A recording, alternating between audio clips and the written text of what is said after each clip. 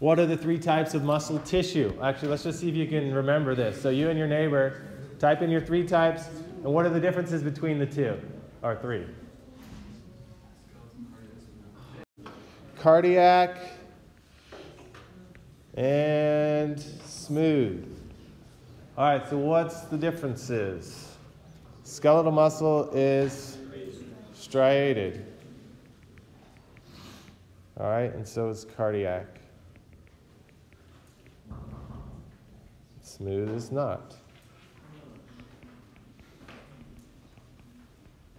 All right, what else? Cardiac has intercalated discs. Okay, good.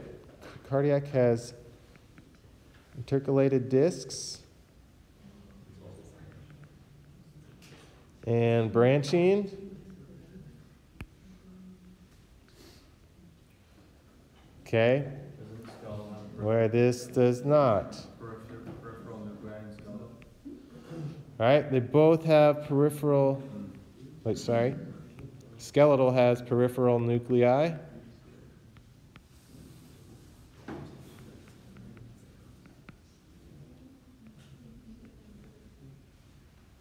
Cardiac does not. Okay, what else? How about, go ahead. Good, that's what I was going to ask. So, skeletal is voluntary. Cardiac and smooth are not, right?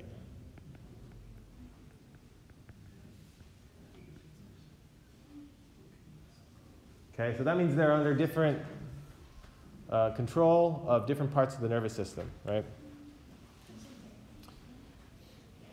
All right, for the purpose of our next few class periods, we are going to talk mostly about skeletal muscle.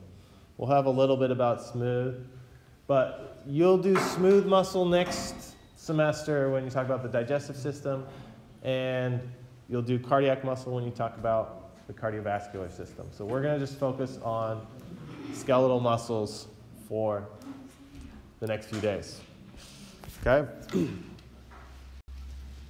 All right, we'll start structurally. So today's mostly going to be some anatomy. Tomorrow we'll get into, or Wednesday we'll get into how these parts cause a muscle contraction.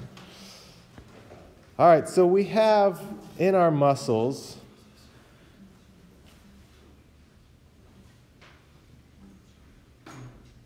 all right, this is a skeletal muscle.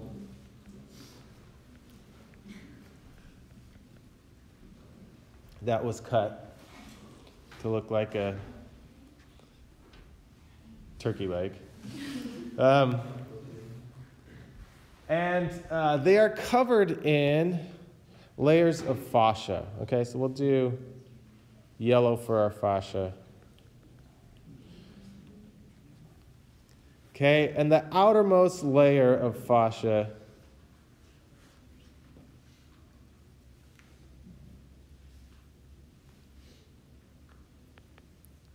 is the epimysium. Okay, epi means outside, right?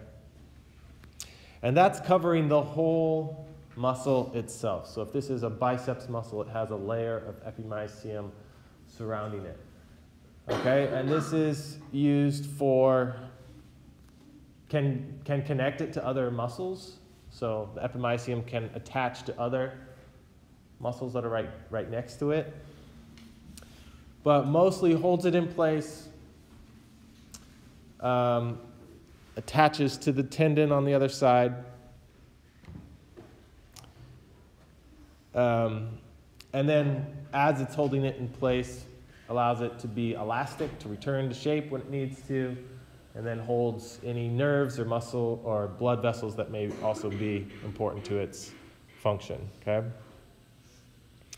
Now, if you did this cross-section, you would see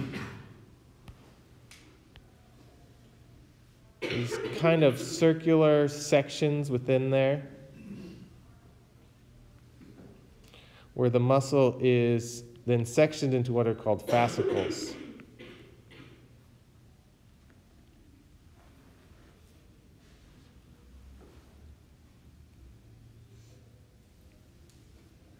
Okay, now I'm going to draw one of these fascicles out here.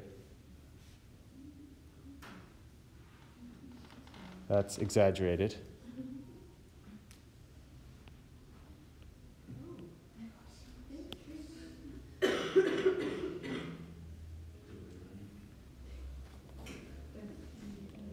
Okay, but surrounding each fascicle then is another layer of fascia.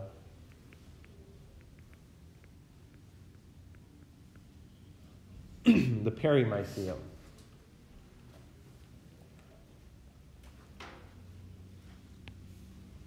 Okay, but this is kind of like those Russian dolls. Okay. The fascicles are then made up of a bunch of bound, more circular,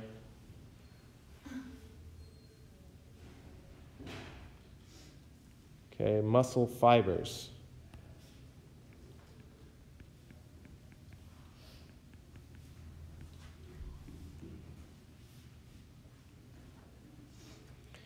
Which are the muscle cells. Okay, each fiber is a cell.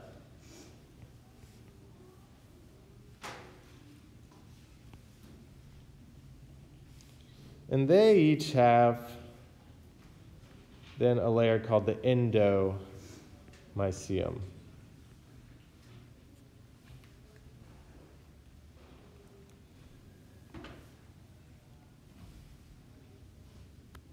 The muscle fibers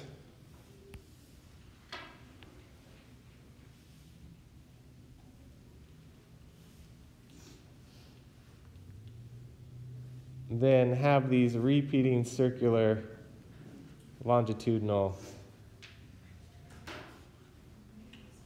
organelles called myofibrils.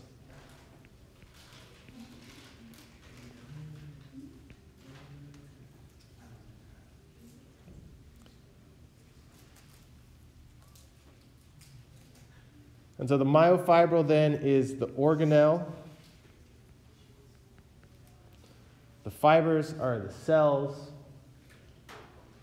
The muscle itself is the organ, and the organ breaks up into fascicles, so on and so forth. So again, it is kind of like those Russian dolls. You just have smaller pieces making bigger pieces, which form the muscle. And then the fascia layers are in between them. Yes? Does the myofibrils have another layer of the mycelium stuff? No, but they do have, so surrounding each, so you have the endomycelium around them, and then each muscle fiber also has a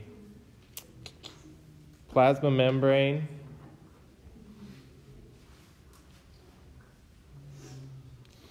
which is called the sarcolemma.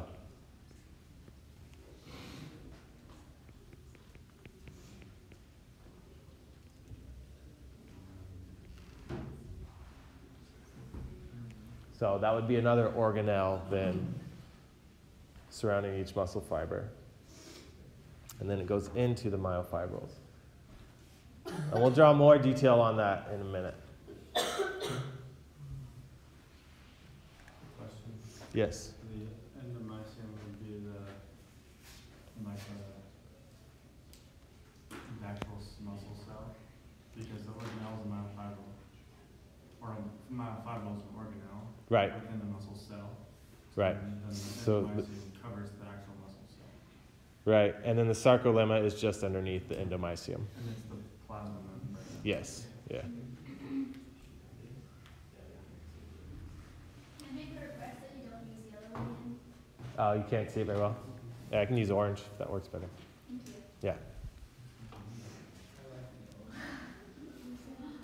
Sorry, yellow's gone. Orange is the new yellow. Okay.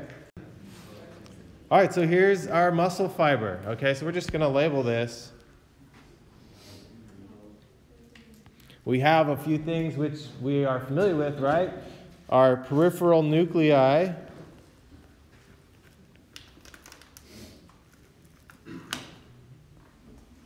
Okay. So these are controlling then You know, they're going to have the chromosomes, any genetic proteins and enzymes needed will be created in the nuclei. Well, the DNA holding those. We have a lot of these funny-looking organelles in there around our myofibrils. What are those? The powerhouse of the cell. Okay, right. Why would it be important to have lots of mitochondria around these? Yeah, because you need ATP for the muscle action, for the contraction. Okay? All right. Then this is our endomysium surrounding the cell.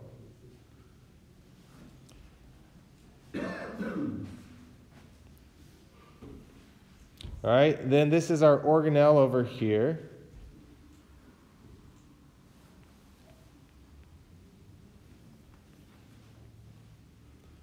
Our myofibril. And then you see this band here, that's the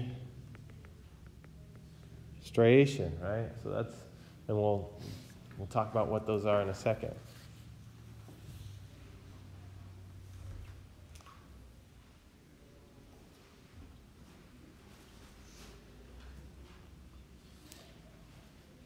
Okay?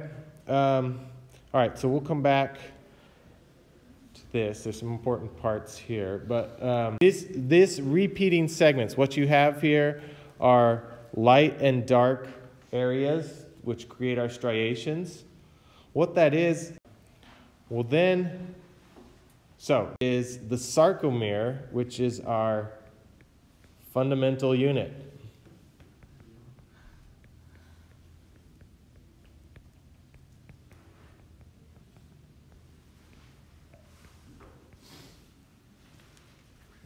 Of skeletal muscle, all right? So this is where the magic happens, all right? And it's a repeating unit all along that tube, which creates those striations. So we're going to draw this sarcomere, starting with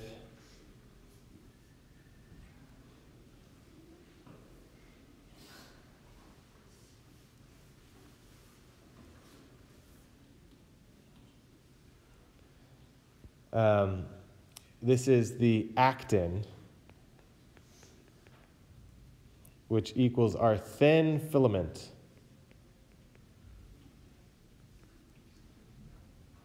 Okay, this is a protein. And we call it the thin filament because compared to our thick filament, which is myosin, it is much thinner.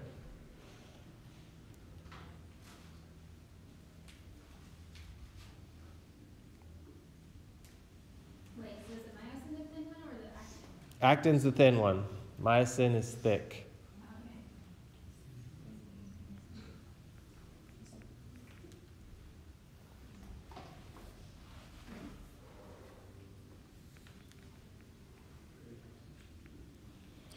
And what you have here, the zigzag part I drew is called the Z disc or the Z line.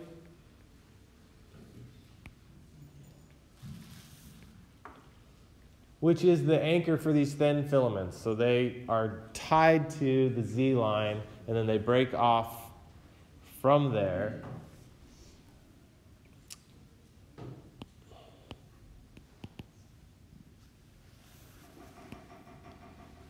And then there's another one on the other side.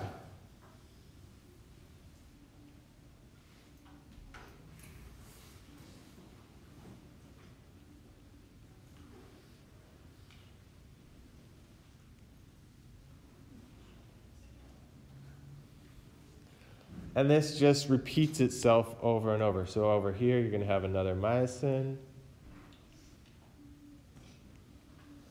And then over here, you also have another myosin.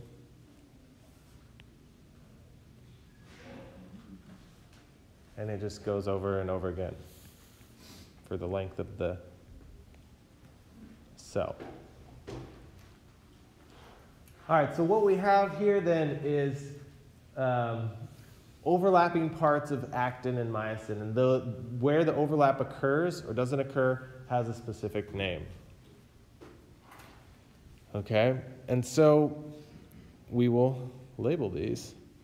So from Z line to Z line, that is the sarcomere.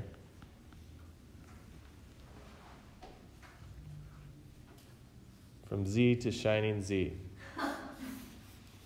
Thank you for that big laugh. Good. Yeah. All right. Within the sarcomere, then, we have this one part where it's only myosin. Okay, this is called the H zone, or the Healy zone, which refers to light. Okay, and myosin is lighter than the parts where it's overlapped, where it's darker. Okay, so this creates the light bands in your striations.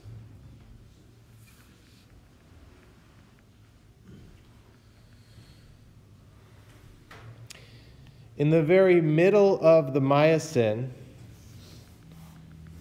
which is also the very middle of the H zone, is the M line.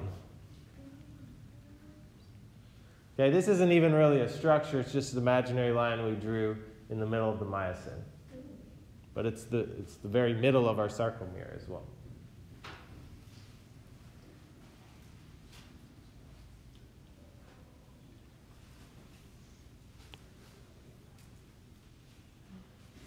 All right, and then we have this section over here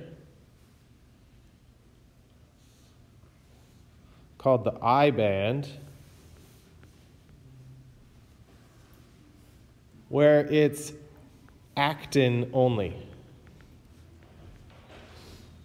Right? The H zone is myosin only, and the I band is actin only. So all that we have left then is this overlap of overlap of actin and myosin, and this is called the A band.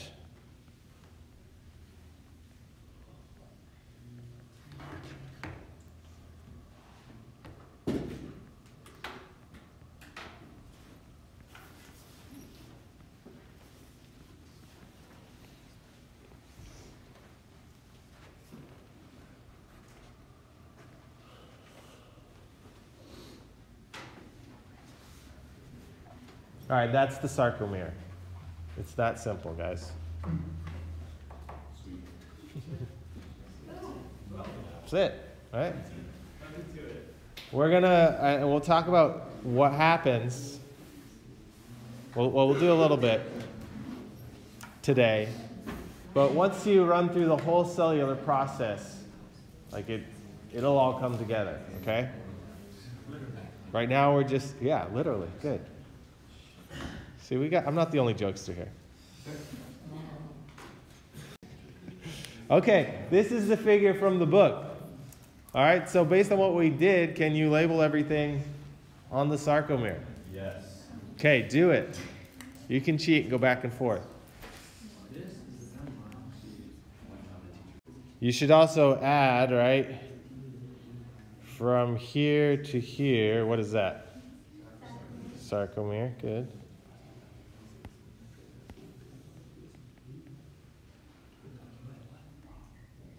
And then this one right down the middle.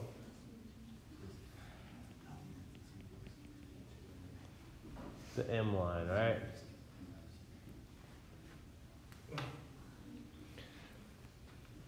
All right, so this isn't the only structure of the cell, right? This is just one organelle and its repeating unit, the sarcomere, right? The myofibril.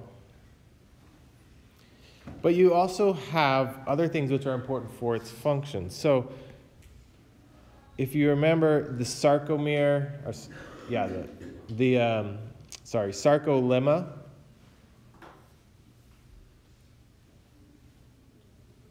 It is over all this, and it actually has these little projections which go over the Z disc called a T-tubule.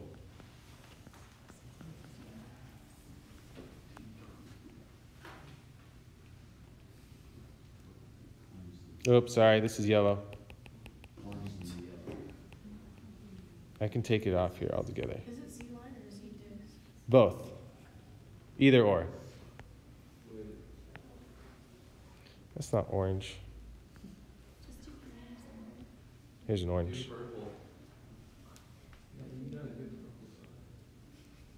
Is that better? there. Yes, thank you. Okay. Still kind of yellow. It's darker. That's like a spicy mustard. I agree. The Dijon. All right, so the T-tubule then extends and goes over there. What you also have is what's called the sarcoplasmic reticulum. Okay, and this is just going to be a green blob on here. Well, here, I'm going to draw it like this.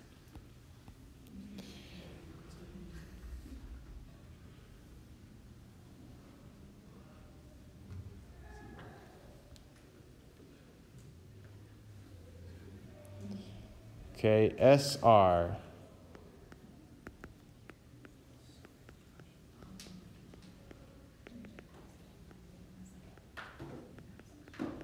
Okay, sarcoplasmic reticulum, what does that kind of sound like when we were talking about organelles? All right, so this is the endoplasmic reticulum of muscle cells. Okay, and the very ends are called terminal cisterns. What's a cistern? Yeah, something that stores something, okay? So we have a terminal cistern on that side. We've got another terminal cistern on this side.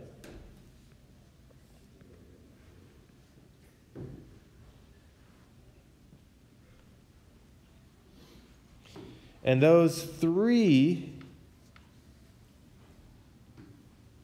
form what's called a triad or triad. And what you have here is a bunch of calcium.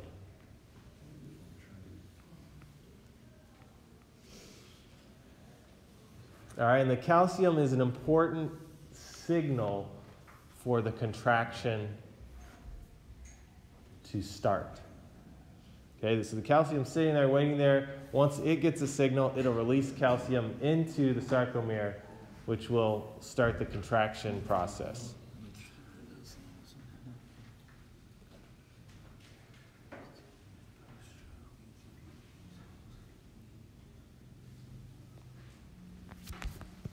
All right, but now we have then kind of the full picture of all the pieces on the myofibrils. All right, we just drew actin and myosin as little pieces, right?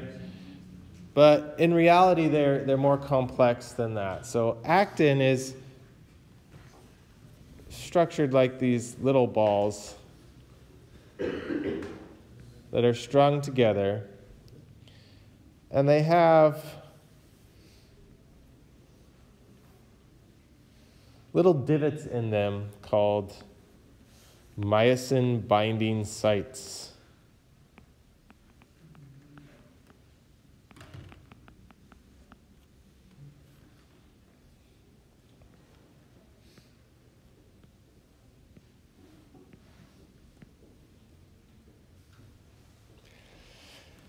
And believe it or not, the myosin actually binds at those sites.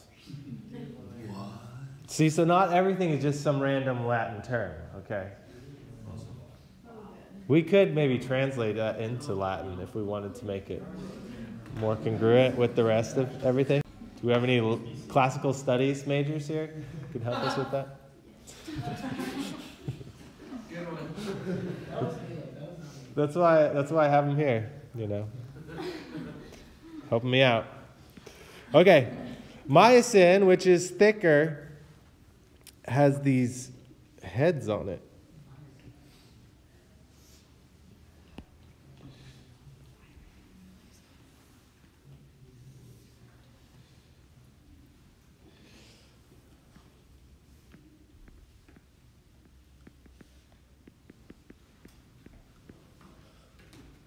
Okay, so all these are sticking out of that thick filament. And they have a little site for ATP. Okay, and then they have ATPase, so they can break apart ATP and use it for energy. And that allows those myosin heads to move, okay, and bind at the actin sites. But that can't occur because you've got a couple of things preventing that. Troponin, okay, which acts as an anchor for, let's just use orange here.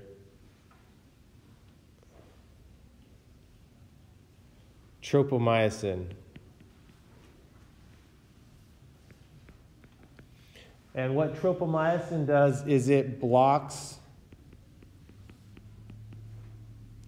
the binding sites.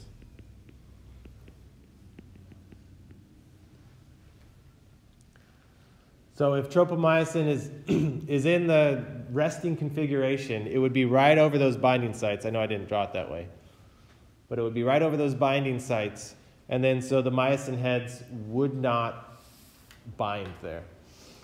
Okay? But, which we'll learn about on Wednesday, when the calcium signal comes in, it causes tropomyosin to shift. And it peels back and then exposes those binding sites. And then myosin can go in there and bind.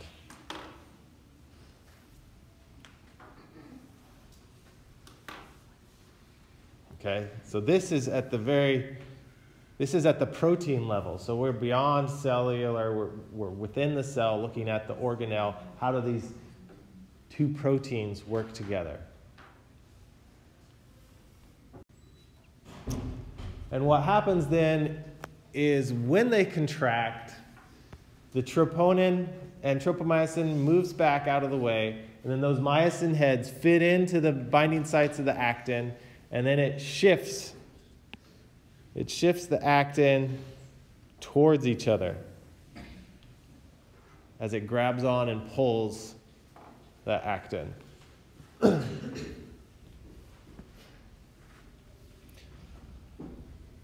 So, what you can see here is our H zone shrunk, right? When contraction occurs,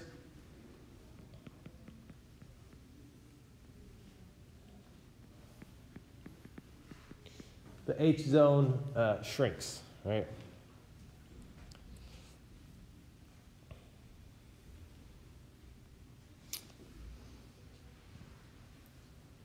And in addition to that, I don't have lots of the A bands here, but these myosin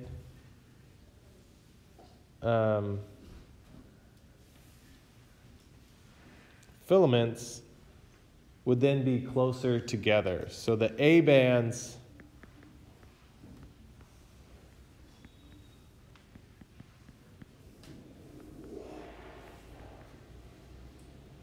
they move closer to it. So they don't shrink, but because we have less of an H zone, one A band to the next A band has a shorter distance between them.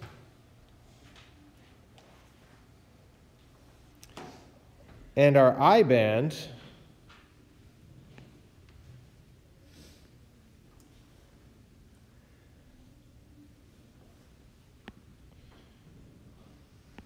draw that up here a little bit. Our I band also got shorter.